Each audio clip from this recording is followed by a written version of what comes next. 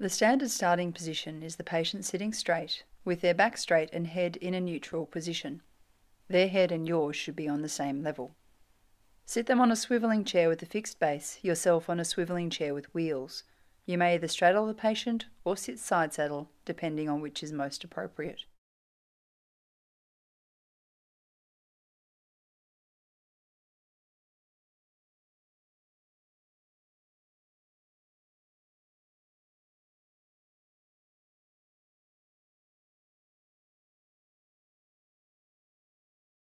The patient sits with the relevant ear facing you. The head begins in a neutral position, but when examining the external auditory canal and tympanic membrane, it will be tilted towards the opposite shoulder.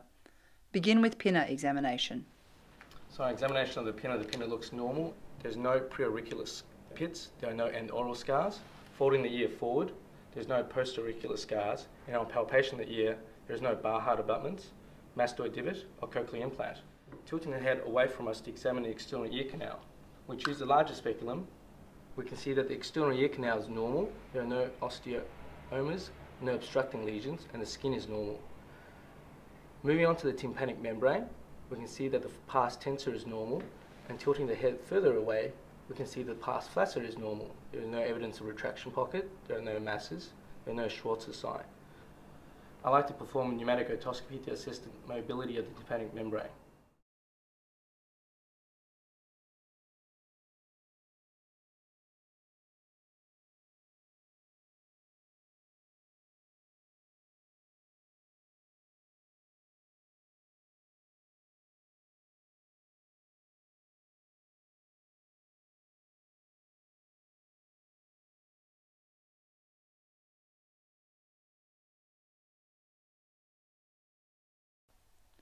Begin with a screening examination.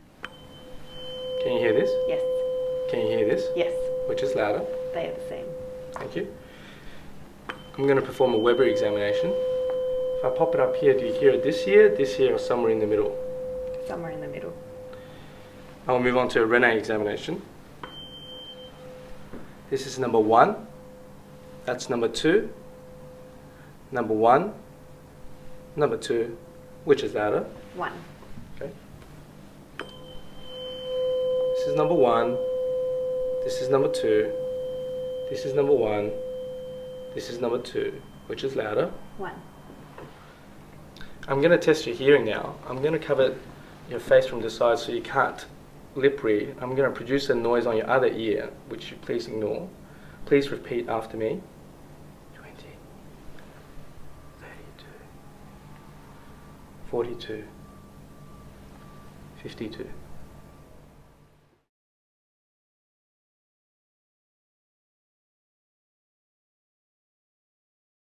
A Barani box is essentially a noisemaker, with a volume of 110 decibels when held at the external auditory meatus, or 80 decibels at the conchal bowl.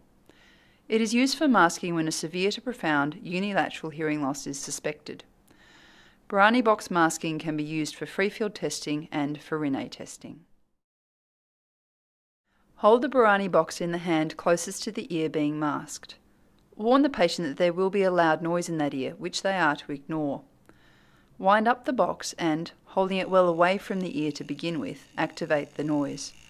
Bring the box gradually closer to the ear and, if tolerated, hold it either at the conchal bowl or at the external auditory canal itself. Perform your hearing assessment.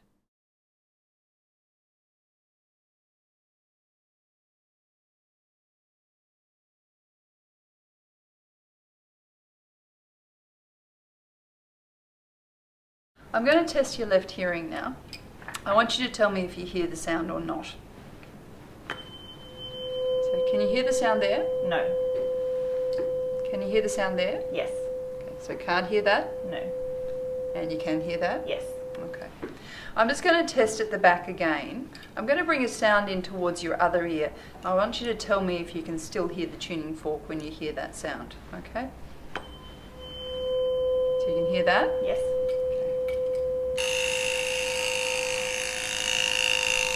Can you still hear it now? No.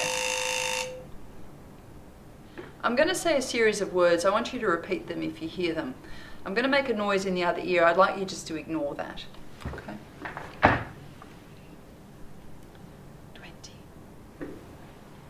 30, 40, 50.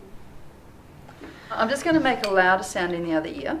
Okay, I want you to ignore that again. I'm going to continue to say another series of words again. Do say something if you hear them. Okay.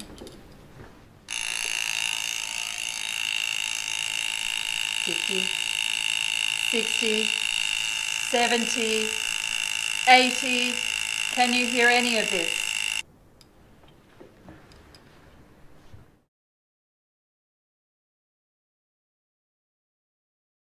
Begin with general statements about the patient's height, sex, ethnicity, and skin features.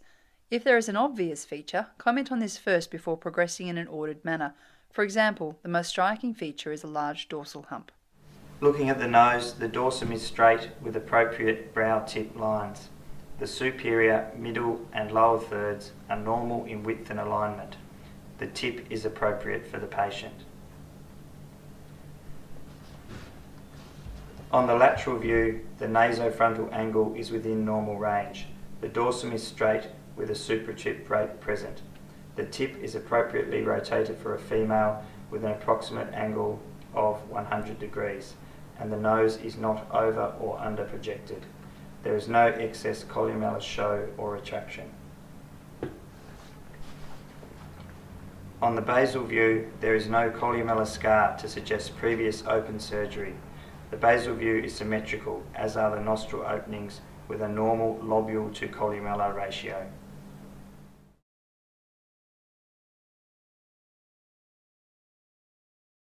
Begin by commenting on the patient's general appearance. The patient is of Caucasian appearance with no obvious syndromic features. The nose is grossly normal on external examination and they are breathing through the nose. Please breathe in for me and out and again and out and again and out. There is airflow through both nasal passages. Please take a quick sniff in through your nose and out and again and out and again. There is no obvious nasal valving. Breathe in through your nose and out and again and out. Which is easier? The second one. Breathe in through your nose and out and again and out. Which is easier? The second one.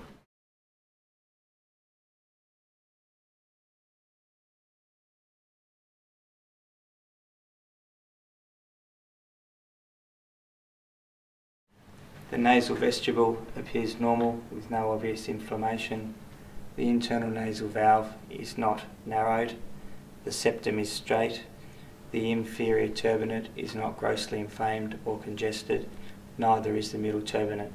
There is no obvious mucopus or polyps. The left nasal vestibule is also not inflamed. Once again, the nasal valve is not narrowed. The nasal septum is straight with no spurs. The inferior turbinate and middle turbinate are normal without inflammation or hypertrophy. There is no mucopus or nasal polyposis. Open up, please.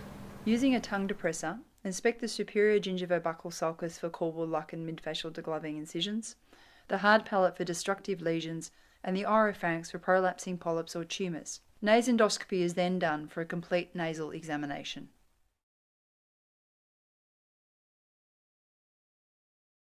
Start with the mouth closed. Inspect the lips and general facial symmetry. Have a tongue depressor in both hands and your headlight on. Ask the patient to remove any dentures. Inspect all subsites in a logical order, then palpate with a gloved hand.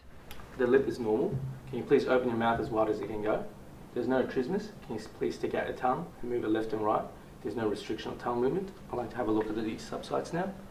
The buccal mucosa is normal. Just relax the tongue.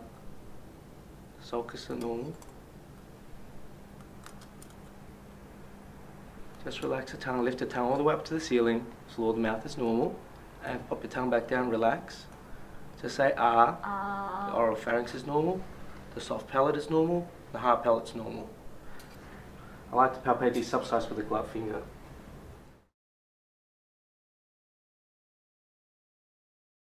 Generally, we begin examining from the front, then move posteriorly when examining the thyroid.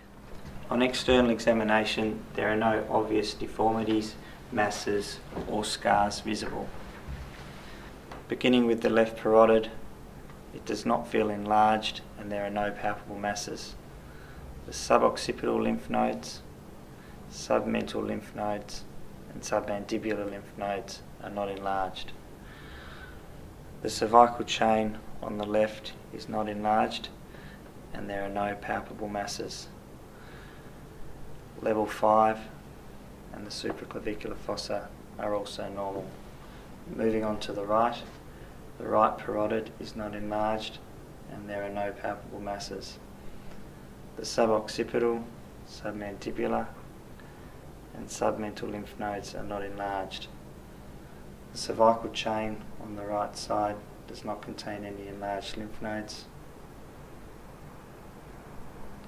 and there are no masses throughout the posterior triangle or supraclavicular fossa. Moving posteriorly to examine the thyroid. The right thyroid lobe does not feel enlarged and there are no palpable nodules or masses. The left thyroid lobe is also not enlarged and there are no palpable masses or nodules. Would you please swallow for me?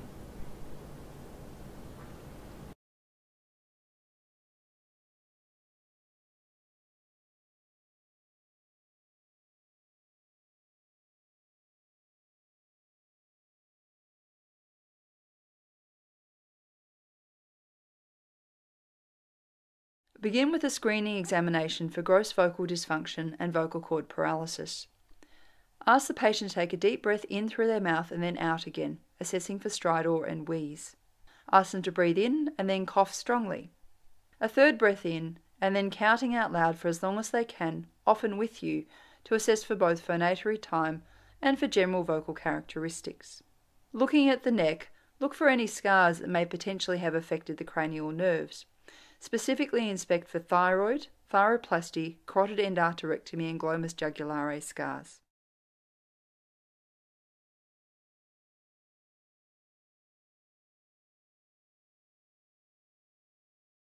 Move on to the oral cavity. Assess palatal movement, looking for a high vagal lesion and hypoglossal lesions bilaterally. At this stage, generally examining the larynx is indicated. This could be done either with a mirror or endoscopically, depending upon the equipment that is available. Assess for vocal cord mobility and also for focal lesions involving the larynx and adjacent structures.